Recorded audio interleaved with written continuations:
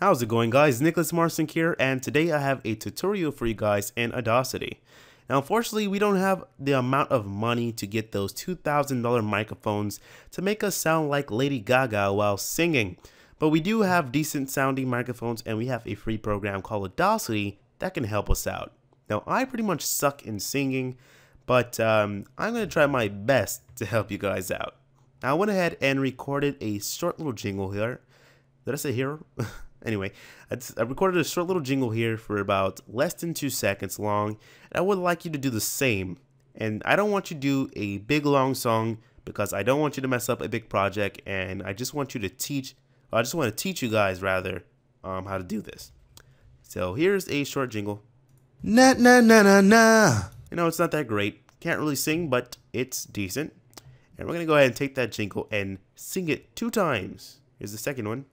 Na na na na na.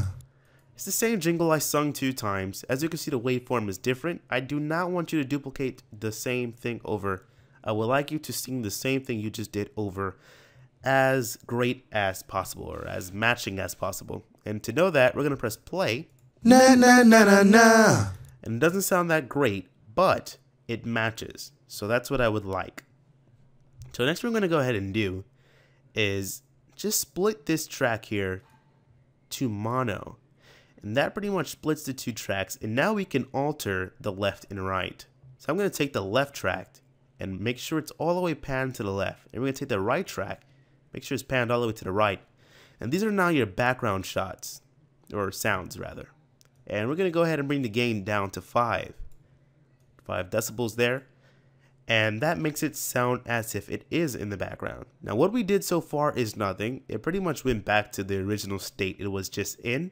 But this major thing is going to change it.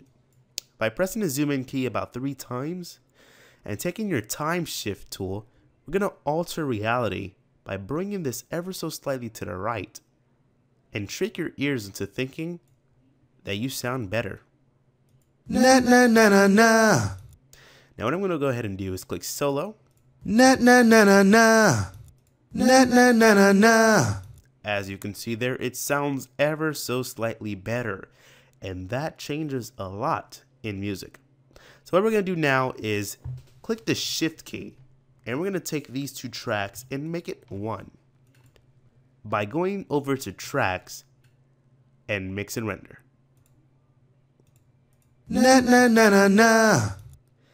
After that's done and dandy, you want to take these 2 and change up the equalization. So go to effects, go to equalization, and here is your equalization. Normally yours would look like this. So we're going to alter this a bit. By going to draw curves, we're going to go ahead and take down the lows of the equalization. So let's make a dot right around the 100 mark. And now we're going to go ahead right in the center of 40 and 100, make another mark. And clicking and dragging that mark down, we can now alter the equalization. We're just going to bring that down ever so slightly. So now we have a nice raise. We can do the same thing over at the 5,000 mark. And if you go over to Graphics HQ, we can now alter that button by going around here and raising that up ever so slightly, about to the line right here. And we're going to do the same here, about half of that. We have a nice bump. Press OK. And that changes it ever so slightly, but ever so slightly in music is a great thing. Na na na na na. And this is how it sounds originally. Na na na na na. So we went to flat and dynamic in 4 minutes and 15 seconds. My name is Nicholas Marston, and have a great day.